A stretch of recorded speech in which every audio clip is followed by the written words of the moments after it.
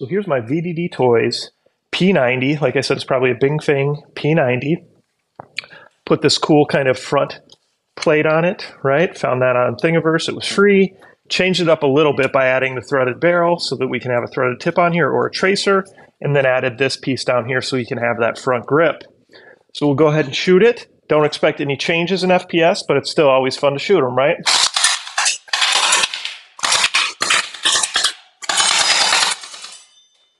Definitely seems to shoot really fast for a 7.4.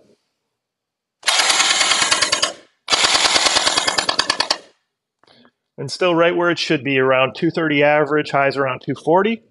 Had someone ask me recently about using 11.1 in here. Probably, but I'm waiting for the seller to tell me that they say that's okay, because I don't want anyone to go and do that, break their blaster, and expect VDD to replace it unless VDD says up front that it's okay to do that. All right, comments, questions, post them below. Of course, like, subscribe, share my channel with your friends, and participate in all the monthly giveaways. Thanks for the support.